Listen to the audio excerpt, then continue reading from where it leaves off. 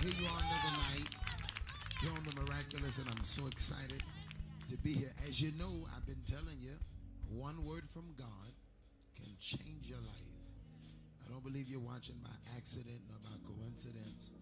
But you know, this is that season. Supposedly, love is in the air. You know, they say Valentine's Day is coming up. But beside all of that, I want you to know that God has something special for your life.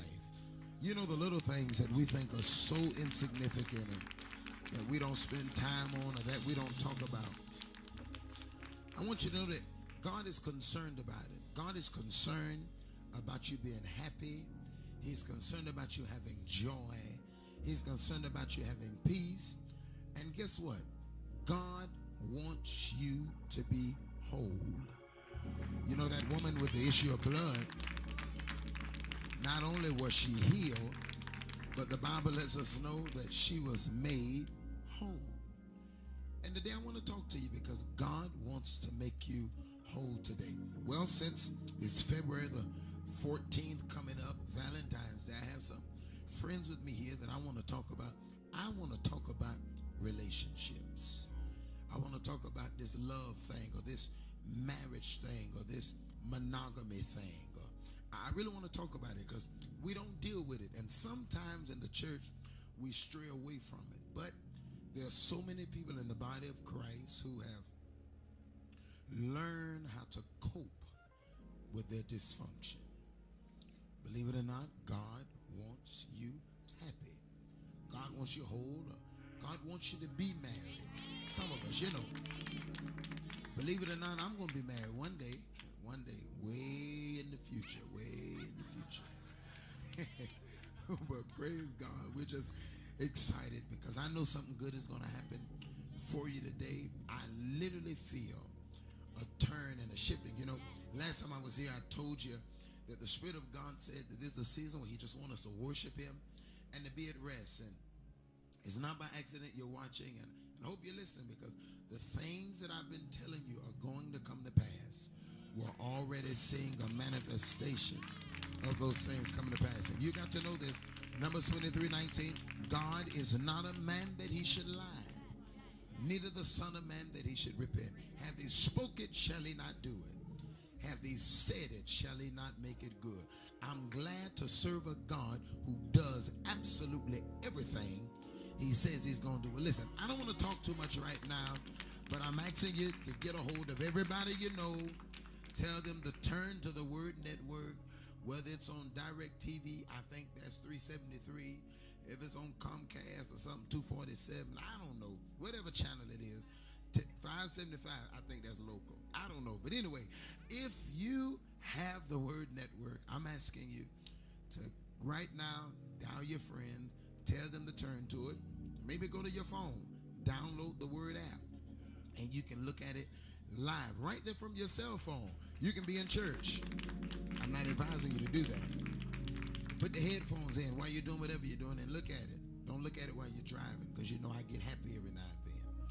But I'm asking you, go ahead, tell everybody you know, turn to it. They still got some time. I have some wonderful guests that it's going to blow your mind, the things that we're going to talk about today. Are you ready? Well, up until then, right now, let's get ready for AG and the praise team. Lord, you are good and your mercy endureth forever. God bless you. Come on, somebody put those hands together.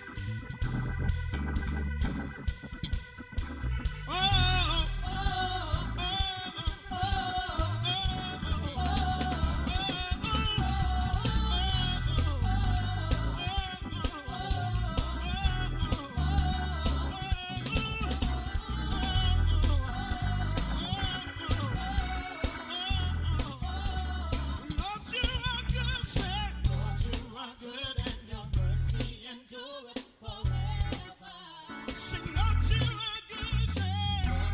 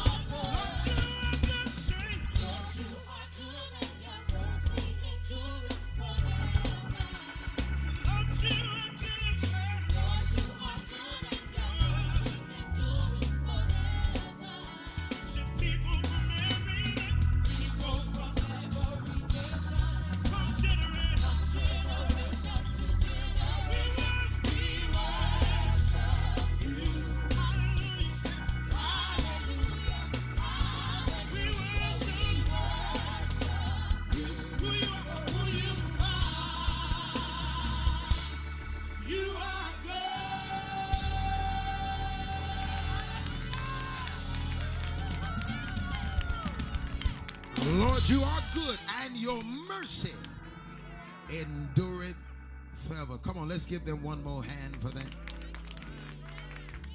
Great selection. That was a weak hand clap. I say let's give them one more hand for a glorious selection.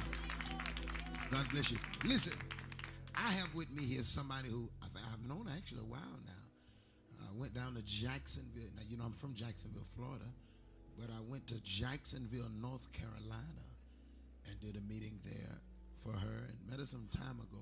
She has a wonderful testimony of what God has done in her life, and I really kind of just want to give her liberty to talk about it, because, you know, Prophet Carn gets in trouble a lot because I deal with this thing that you church folks scared to talk about, homosexuality. You know, I still believe the word when it says if a man lays with another man, it's an abomination. Now, I believe that.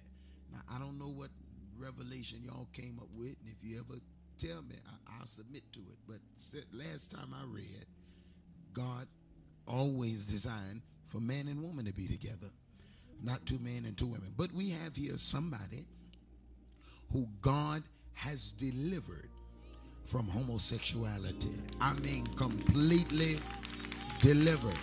I'm not talking about she say she delivered.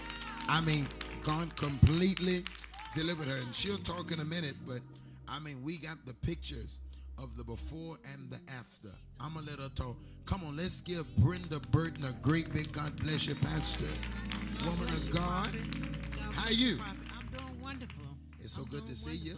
Thank you for the invitation. Of course. How you been? I've been doing wonderful. Are you still in Jacksonville, North Carolina? I'm in Greensboro, North Carolina. You're in Greensboro. Yes, sir. How's God been treating you? He's been doing well. For real? He's been doing well. I'm telling you. I'm working on my 4th book. The 4th one. The 4th one. So we got.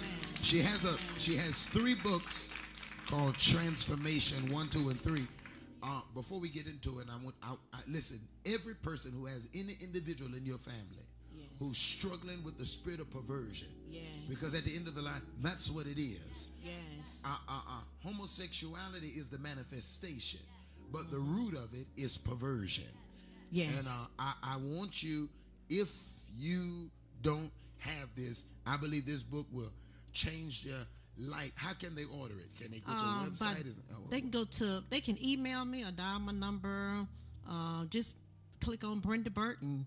Once you click on Brenda Burton on the internet, everything will come up. Everything will come Transformation Ministries, it'll come up. Well, talk to us. Tell us your story. What happened? Talk to him. Amen, Prophet. You know, I long for my Father's love. I long for his love.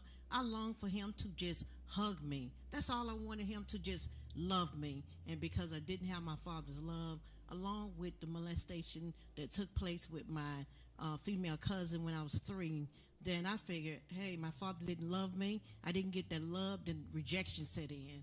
And from the rejection, then I wanted to be a boy. You know, I was acting like a tomboy growing up. Everybody kept saying, tomboy, you nothing but a tomboy. And so as I got older, I said, well, I might as well be a boy. And so because I wanted my father's love, I never got that hug from him. Yeah. That's all I wanted. And because this is Love Month, I'm here to tell the people, if you are a father, if you have a daughter, you are the first one to affirm your daughter. You are the first one to affirm your daughter. So love your daughter. Love your daughter. Hug your daughter. Because that's all I wanted was the love from my father. All you wanted was daddy to love you. Yes, yes. So we have a place where dad didn't love you. That's right. Molested by a cousin, I believe you said. Female cousin. Okay, female cousin. Yes. Then keep going. Tell us the story. And so after that took place, after the female cousin, you know, she molested me, raped me at the age of 3, because that's what it was. It was rape. It was not molestation. Yeah. It went on for a while. And then I went to college, and I started dating my professor. That's what happened. And so that's when I really began to do the act of living the lifestyle of a lesbian. Yeah. Amen. And so, but God, I tell you what, I lived that life for over 10 years. I moved to New Orleans, and I just, you know, they told me in the gay club, you know, I used to be the video person at the gay club. So amazing. I used to be on the other side of the camera. Now I'm on this side. And I used to video all the gay shows, you know. And they used to tell me, well, if you're going to be at the gay club, you got to dress the part. Either you're going to be butch you're going to be fish. Yeah. You know, Prophet Butch is the man. It's the woman who want to play the man role. It's the butch. Yeah. Okay. And fish is the woman who looks like me now. Yeah. Amen. Who want to play the woman role. Yeah. And so a lot of times, you know, we so quick to say, we see the butch. We see the person who play the butch person. Yeah. You know, they recognize me. Yeah. Back in the day, because you know I wasn't hiding anything. But what about the fish? What about the one who's sitting in the church looking like me now, who's living the lifestyle, but you don't see them? Yeah. Or the man with the big muscles, the football player. Yeah. That you don't see him, but you recognize the trade, or you recognize the gay man, or the queer, Yeah. as you should say. Yeah. But I got into the lifestyle, started living the lifestyle with my professor, and moved to New Orleans. So, I threw all away my neutral clothes. That's what I used to wear, neutral clothes. So I began to buy nothing but men clothing. Yeah. That's all I wore. I mean, I don't know how close we can get up on this book. I don't know if it's possible how close we can do it. But I mean, God brought her from a mighty long way. Should I use this one over here? Yeah. I mean, if you look at this book, you see the before and the after. How God is completely set her free. Well, I want you to help me because I'm very hard on certain things. Yeah. And I want you to rebuke me if I need to be rebuked, okay? But what was the turning point? Did you need somebody to, what did the harsh message, did it help you? Because I've talked to some people who God has delivered. They said, I needed somebody to tell me like it was. Well, so talk well, to not me. with me. My sister used to always say, she's a preacher. She used to say, you're going to hell. Okay. And so I didn't pay it any attention because I was like, really? You know, she didn't show me the word, but it was the word of God. One day when I saw the word of God, let me just back up. The last love I had, she walked out the door and said, you know, she was a backslider. And she said, God said, it's time to go. And I said, forget God. I was like Saul. I said, forget God. I'm here. You ain't got to leave me. And she said, no, God won't let me go. He won't let me stay here. So she decided to leave. And when she decided to leave, I put the gun to my head ready to end my life. And I heard the voice of God say, I will never leave you nor forsake you. Wow. And let me tell you something, Prophet. That's when I challenge God. That's when you challenge. I challenge God because, see, I thought I was just like the rest of the people out here in the world today. I thought I was born gay. Okay. I thought I was born gay. I was getting ready to marry my last lover. I was getting ready to have a sex change because I thought I was born gay. Yeah. I thought God made me like that, but the word of God, it was the word of God that changed Glory to me. God. It was the word of God. Praise the Lord. It was the word of God. And hearing this preacher, Bishop Paul Sylvester Martin, on the radio, yes, and he ma'am. was talking about homosexuality and how it was a sin. And I said, wait a minute. You tried to tell me that what I'm doing with this woman is a sin. I love her. This Yeah. love month, right? Yeah. I said, I love her. Yeah. You trying to tell me this is a sin. I'm just in love with one woman at a time. And you telling me this is a sin? Yeah. But I saw the word of God. I turned to Leviticus. Yeah. And I saw the word 2013. Yeah. I turned to Leviticus chapter 22. I saw the word of God said, if you lie with another man as you lie with a womankind, it is abomination. Yeah. Then I turned to Romans. Then I said, okay, what they talking about? They ain't talking about me. But when I got to Romans chapter 1, Yeah. and it said men working with men. Yeah. You know, working is one of the terms that the gay community use. Yeah. You know, they say we're going to work you. Yeah. That seduce you. That's what they mean. Wow. And so the Bible say men working with men, that which is unseemly in Romans So if a man chapter ever 1. come to me and tell me he gonna work me, something wrong with that man. Yeah, man. yeah, you better watch it now. Okay, I'm, you better okay. watch it now. I need to know all them clues. Praise That's God. right. They also say softball too, Prophet. They say softball. Yeah, we want to play some softball. They not play- talking about a ball. So you got to watch it, Prophet. They got all Praise kind of terms. God, my Lord. Yes, they got all kind of terms. Wow. But I saw the word of God and I said, Lord, and it said women leaving a natural use of a man. Yeah. And I said, oh, God, it's talking about me. And I told God, I said, if I challenged him because I did not believe that he could deliver me. I did not believe he can change me. So I told him, I said, if you can take the desires away from me for a woman, then I'll serve you. And he did it. And he did. Well, I want to He talk. did. Now, He did. all of that are in these books. Yes, it is. Now, God saved you. Yes. God delivered you. Yes. He set you free. Yes. Then what? Then let me tell you something. You know, you always have all kind of people in the world. Y'all got to hear this, y'all. You got to hear it now. You know, in my second book, that's Transformation 2. So one is talking about the deliverance, come out the world, come out. Right? Before salvation. Before salvation. And then when God called me to preach. Okay, let's go to number 2. Number 2 goes from 1999 to 2005. Okay. Now, granted, I didn't know I was going to be writing a second book, but God said, you're going to put it in the book. Wow. Okay, so as I'm traveling and preaching everywhere, and you know, I had my guard up for lay people. Yeah. Because I didn't want to be seduced. Yeah. But then I had my guard down for preachers. Uh-oh. For pastors. Uh-oh. For prophets. Yeah. For apostles. For bishops. Yeah. So one day, I got seduced by a woman bishop. I have a chapter in Transformation 2 called What When do you the mean you Enemy. got seduced by a woman bishop? I need to know what you mean by that now. I got seduced by a woman bishop. I used to be the seducer. Yeah. Let me just tell you that when I was in the life. So I didn't see it coming. I didn't even see it coming. So then God began to tell me, you're going to put your mess in the book. And so I have a chapter called When the Enemy Comes In, When a Call in the Road. See, God told me, he said, you better have your guard up for everybody. I don't care who they are. Wow. I don't care who they are. Wow. And so I got seduced.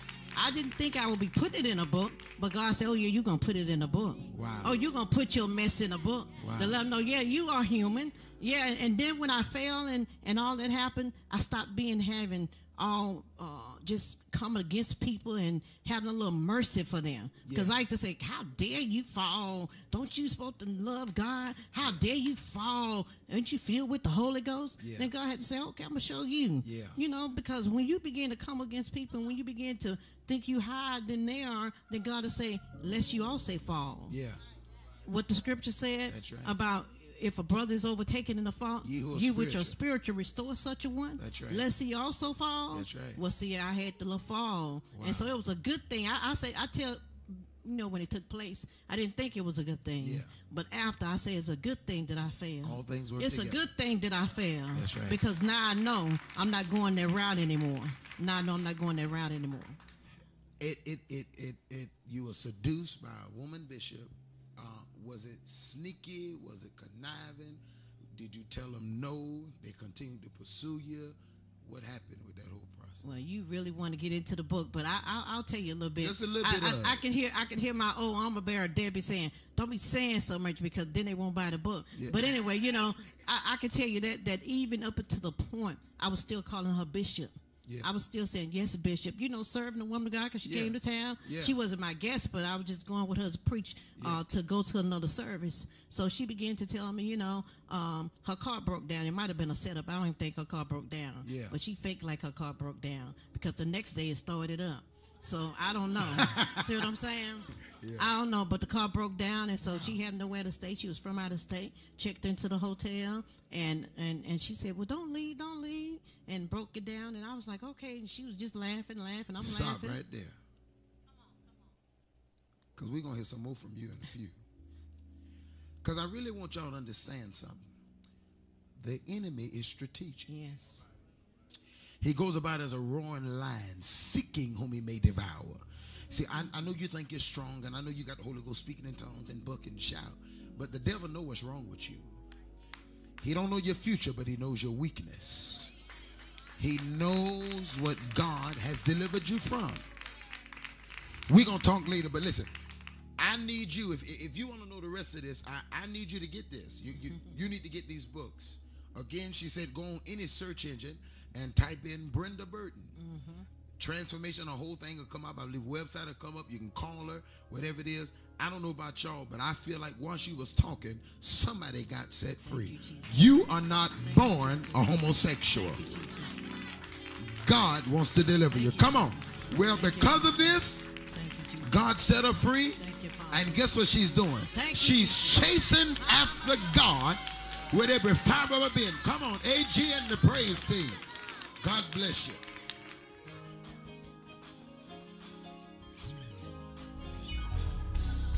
Having God chasers here tonight.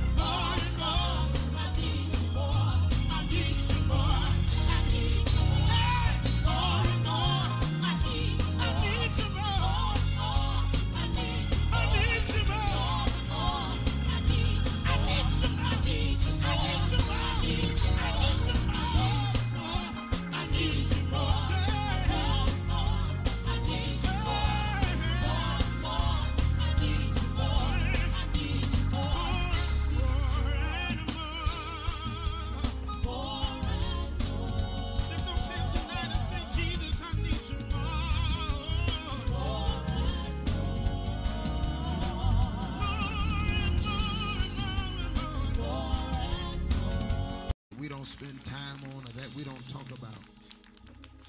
I want you to know that God is concerned about it. God is concerned about you being happy. He's concerned about you having joy.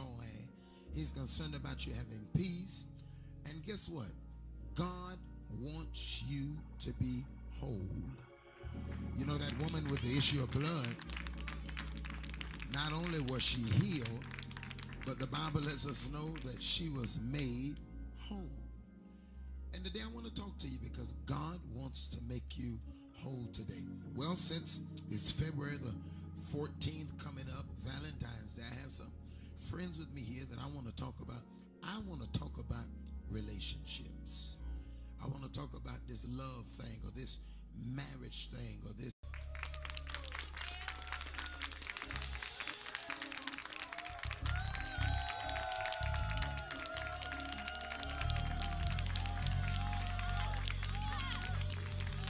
Praise the Lord. Here you are another night. You're on the Miraculous, and I'm so excited to be here. As you know, I've been telling you, one word from God can change your life. I don't believe you're watching by accident or by coincidence. But you know, this is that season. Supposedly, love is in the air. You know, they say Valentine's Day is coming up. But beside all of that, I want you to know that God has something special for your life. You know, the little things that we think are so insignificant and to be at rest. And it's not by accident you're watching, and I hope you're listening, because the things that I've been telling you are going to come to pass. We're already seeing a manifestation of those things coming to pass. And you got to know this. Numbers 23:19, God is not a man that he should lie, neither the son of man that he should repent. Have he spoke it, shall he not do it? Have he said it, shall he not make it good? I'm glad to serve a God who does absolutely everything he says he's going to do. Well, listen, I don't want to talk too much right now, but I'm asking you to get a hold of everybody you know.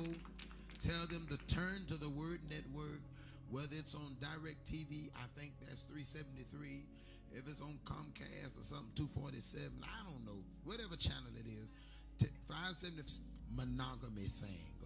I really want to talk about it because we don't deal with it. And sometimes in the church, we stray away from it. But there are so many people in the body of Christ who have learned how to cope with their dysfunction. Believe it or not, God wants you happy. God wants you whole. God wants you to be married. Some of us, you know. Believe it or not, I'm going to be married one day, way in the future, But praise God, we're just excited because I know something good is going to happen for you today. I literally feel a turn and a shifting. You know, last time I was here, I told you that the Spirit of God said that this is a season where he just wants us to worship him. And I think that's local. I don't know. But anyway, if you have the Word Network, I'm asking you to right now dial your friends, tell them to turn to it. Maybe go to your phone, download the Word app, and you can look at it live right there from your cell phone. You can be in church. I'm not advising you to do that. Put the headphones in while you're doing whatever you're doing and look at it. Don't look at it while you're driving, because you know I get happy every now and then. But I'm asking you, go ahead, tell everybody you know, turn to it. They still got some time. I have some wonderful guests that it's going to blow your mind, the things that we're going to talk about today. Are you ready? Well, up until then, right now, let's get ready for AG and the praise team. Lord,